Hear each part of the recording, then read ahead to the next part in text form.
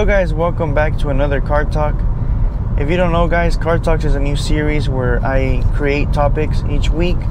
This is something that I can create or something that you can tell me or ask on the comments below or even on Instagram, such as this video guys.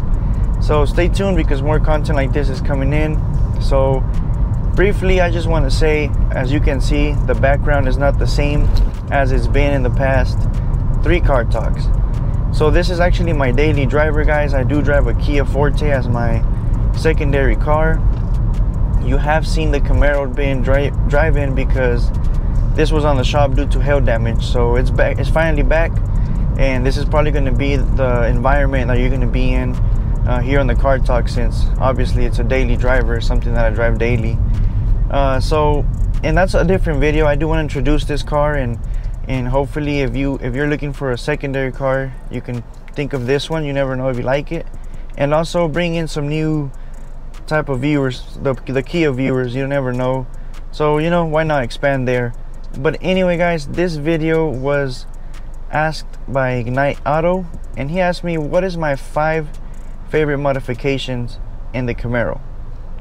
And this was a very hard one to do. Let me lower down here, because I have a lot of modifications, and obviously if I spent the money it's because I like them. But I came up with 5. It was a hard decision, but here you go.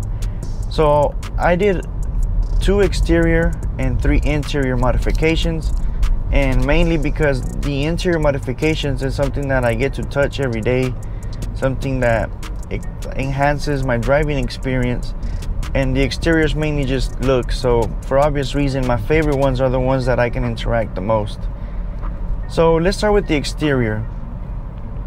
The 5 gen to 6 gen bumper style is my favorite thing in the car, and just it made it look more aggressive, coming from a RS bumper, which just looks like a little baby Camaro, and you put the 6 gen style bumper. It just made it look a lot more aggressive. It made it look like an older car, if that makes any sense, on the roughness. And it's definitely one of the best decisions I've done. I did that when it was still not that much content on it, so it was something that it was kind of scary, because they were saying that you had to cut the crash bar and you had to do this, and then the gaps and this and that. And I really wanted it. It was a scary moment when I purchased it, because I didn't know what was going to happen, but thankfully it came out good.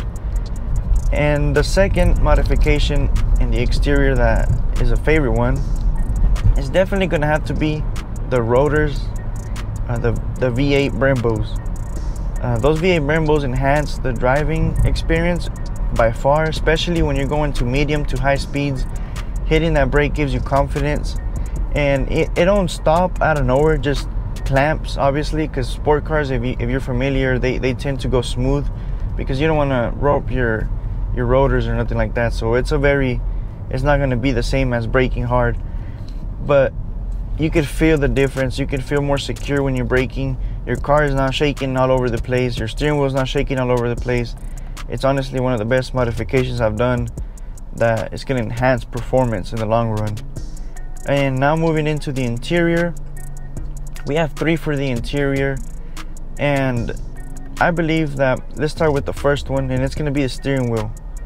The steering wheel is one of the best modifications I've done to the car, and it's mainly because I was coming from a 2011 wheel. If you haven't seen that, it's just a big round wheel, and you know, I liked it while I had it, but once I started looking into the carbon fiber era, I just loved the 2012s. And for some reason, thankfully, you can fit the 2011 to the 2012, so I did a conversion. So I did have to buy the airbag, but that steering wheel just feels a lot better, and it just looks a lot better. And just the way I got it flat bottom, and I think flat top on that. So now moving into the second, it's gonna have to be the seats. The seats is one of the modifications that you can tell right away. As soon as you go into the interior, they just catch your eye, and they do feel better. They do feel better. You feel a lot more secure when you're doing corners and stuff. Getting out is something to get used to because of the big flaps on the sides, but it's nothing bad. Also, getting used to driving in that spot, because it's not like an electric one where you go up, down, far down. You can't do none of that. So You just gotta get used to it. But definitely one of the best modifications I've done, and it changed the interior completely. If I would have done any other modification, some people would not even tell, but those seats, everyone's gonna tell. So definitely that one. And then my last one is a combination of a lot of modifications, but I'm gonna count it as one. So that car would not feel the same without the sound system. I love music, and music is something that I do every day, going to work, and not even just it's normal music. Sometimes I do kind of blast it, you know. I do want to feel the power.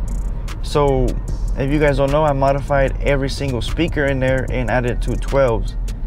So that's definitely a game changer compared to stock, and it's something that I'm proud, but it actually sounds very good.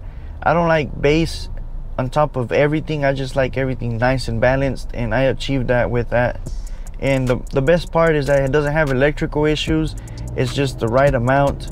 So stay tuned, because there is a video coming on that where I'm going to show you all the speakers I put in there, where they're at, and what's the best setup, because I believe I have one of the best setups without changing your alternator, your battery, or nothing like that. It's everything stock and it works perfectly fine. But without that modification, I doubt I'll be having as much fun in the car. And that's gonna be all, guys. That's my 5 favorite modifications. I want y'all to comment what type of topics y'all want, guys. Don't just leave it on me, even though I do have some plans on different topics. But you know, I want to interact with y'all. I want to have a nice car talks, and you know, feel that we're connected. So leave it in the comments. If not, put it on Instagram. I do want to create polls to see different topics as well, see what you are interested in, guys. But this is it for today. I hope you liked and enjoyed, and I'll see you on the next Car Talks.